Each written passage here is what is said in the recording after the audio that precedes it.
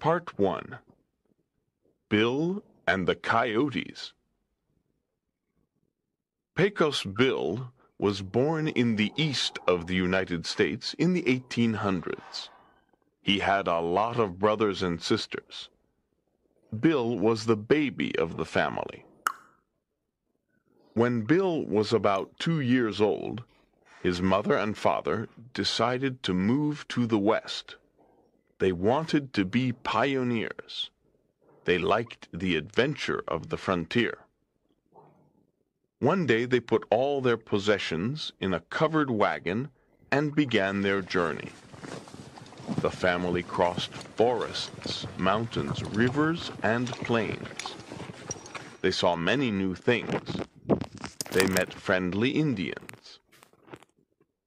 When they arrived in Texas, little Bill fell out of the covered wagon. His brothers and sisters didn't see him fall out. His parents didn't see him fall out. That evening, his parents looked for him. They looked everywhere, but they did not find little Bill. They were very sad, but they continued their journey. Little Bill was all alone in the plains of South Texas. He was an intelligent child. He looked around. He saw mountains, cacti, and other small plants. It was very hot. Then he saw a cave. He went inside the cave and slept. He slept for a long time. In the cave there was a family of coyotes. There was a mother coyote and 5 small coyotes. The mother coyote liked little Bill. She decided to protect him. Bill liked his new mother and his new brothers and sisters. He played with the little coyotes. The coyote family was kind to him. He copied the coyotes and learned to run and eat. He learned to drink water from the river. At night, Bill howled at the moon with the coyotes. Bill learned to speak the language of the animals. Soon Bill forgot about his human family. He thought he was a coyote. Many years passed, and Bill grew up. One day, when he was about 20 years old, Bill was at the Pecos River with the other coyotes. He drank water with them. A cowboy saw him and asked, "Why are you drinking water in that way? You aren't a coyote." Bill looked at the cowboy and said, "Yes, I am."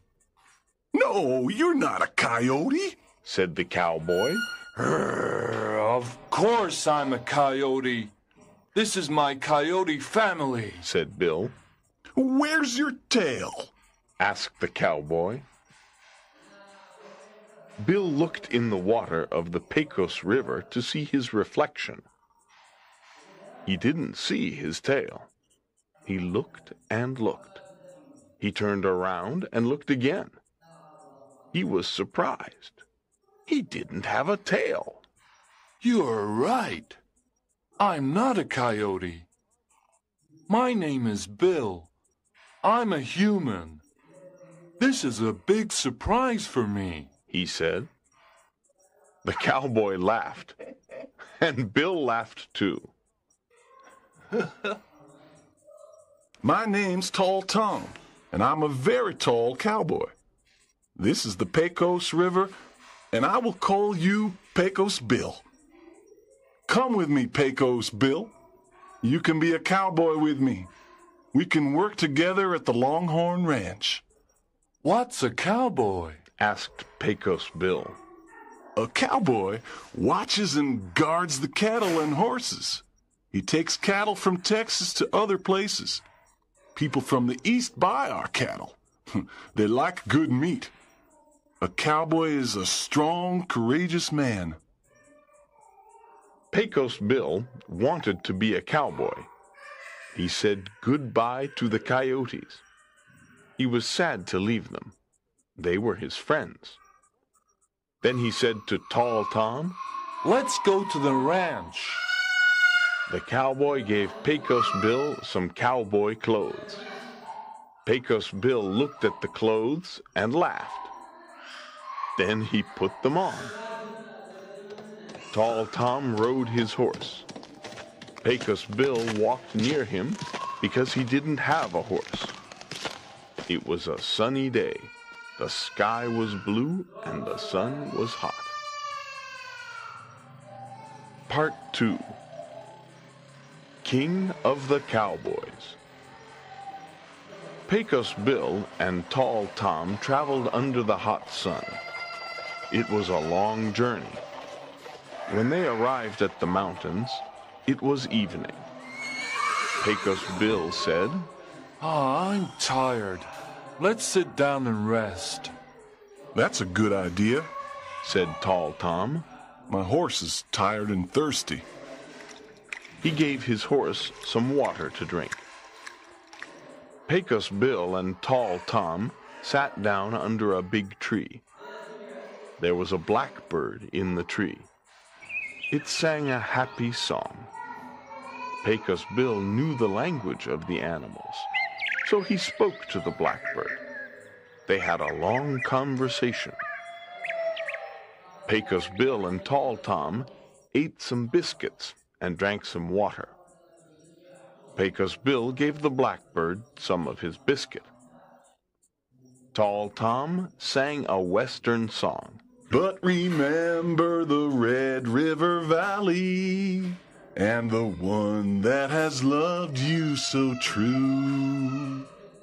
Pecos Bill liked it and asked, "What's the name of the song?" It's called Red River Valley. Many cowboys in Texas sing it, said Tall Tom. Tall Tom made a fire, and they talked about a cowboy's life. They looked at the stars in the night sky. Then they fell asleep. Early the next morning, they began their journey to the ranch. After 2 days, they finally arrived at the cattle ranch. The other cowboys were happy to meet Pecos Bill. Welcome to Longhorn Ranch, said the cowboys. The ranch was very big.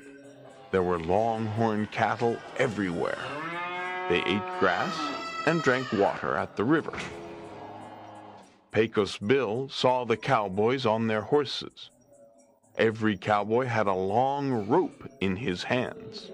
"I want to be a cowboy," Pecos Bill said to Tall Tom.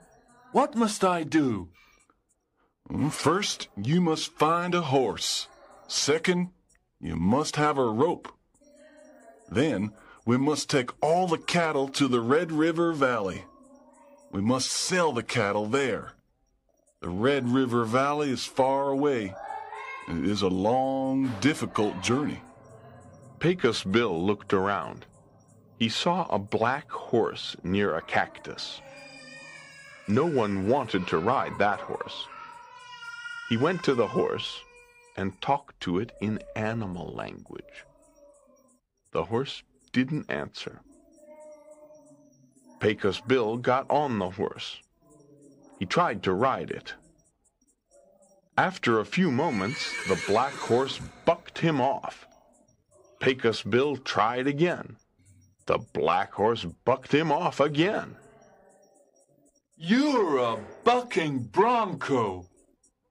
That's your new name, Bucking Bronco," said Pecos Bill to the horse.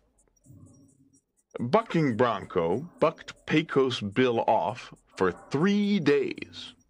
He did not want a master. Pecos Bill was strong and determined.